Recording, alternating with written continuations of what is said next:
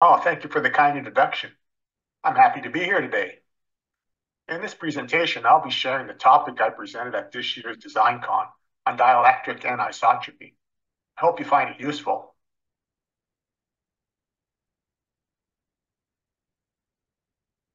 As my friend Dr. Eric Boganen likes to say, there are two kinds of engineers: those who have signal integrity problems and those who will.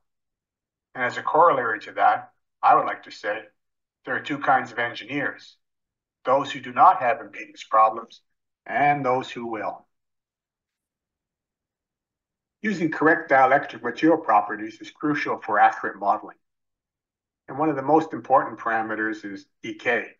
So using incorrect decay values can affect the PCB fabrication yield or reduce the performance margins of your design. In the process of designing a PCB stack-up, it's important to get accurate dielectric material properties from reliable sources. One of the most important parameters is decay. For a typical differential pair stripline structure, there are generally three different layers of dielectric.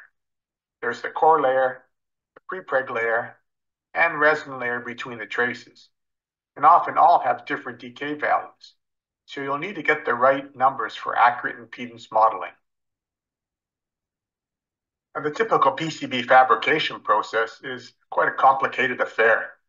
And every step along the way, the cost increases. So by the time you reach step 19 here, electrical tested impedance checking, you want to make sure that your design is correct. Otherwise, you'll get a call from your fabricator saying your impedance failed. What do you want us to do about it? So what's going on here? So here's what we'll learn today. I'll start off talking about TDR impedance test issues. I'll go into laminate construction and PCB material properties and give an overview of that. I'll explain anisotropy. I'll discuss popular DKDF test methods. Then I'll talk about transmission line, V impedance, and RF antenna implications due to anisotropy. And finally, I'll give an example of dielectric anisotropic valid issues. So some reasons for today's TDR test failures include IPC TM650 2.5.5.57 test method. That manual is dated. The last update was back in 2004, which is 20 years ago. So back then, we were dealing with wider traces, thicker copper, higher DKDF, and looser tolerances. Fast forward 20 years, we're now having narrower traces, thinner copper, lower DKDF, and tighter tolerances. Back in 2004, typical TDR, shown in red, would be typically flat due to the geometries of the day.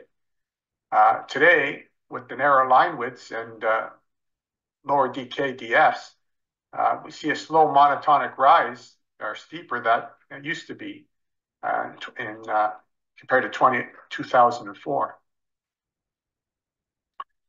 Also, some DKDF test methods affects your impedance calculations. And those test methods find their way into the DKDF construction tables. And those construction tables are used to do your impedance calculations.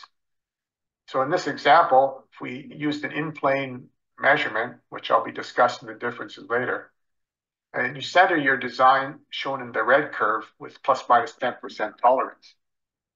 But if, the actual decay we need is out of plane, and when you actually measured it, it's actually moved up, the impedance is higher. So you've lost effectively a positive margin on your design by using the wrong decay value. Another issue is we do our stack-up design. We generally use a 2D field solver, but a 2D field solver is a lossless calculation for impedance. In reality, when we do the TDR measurement, it's a lossy measurement. for the length of the trace. And the actual impedance is near the beginning of the TDR plot. And the effect of the IPC standard, we typically measure 30 to 70% along that the TDR line. So if you have a steeper slope, you have more potential of failing. And if you use the wrong decay, it erodes that margin even further, as we see. So before we continue, I'll give an overview of the copper-clad laminate manufacturing process, just to bring things into context for the rest of the presentation. So if we start off with the raw materials of the fiberglass yarns, they're woven into fiberglass cloth, much like they do in the textile industry, using a weaving loom. And they have warp yarns and weft yarns. The warp runs the length of the cloth, and the weft is the weave pattern in between, going horizontal. Then there's the resin that is used with it. And there's many different kinds of resin used today, from epoxy to proprietary blends. The glass fiber cloth then gets impregnated with the resin called the A stage. And it goes through a drying process, and the sheets are sheared off in sizable sheets, and you end up with a finished prepreg called the B stage. And that's semi-cured prepreg. Then there's the copper foil. There's two different types used in the industry. There's rolled copper and electrodeposited copper. The rolled copper tends to be smoother and more expensive compared to the ED copper.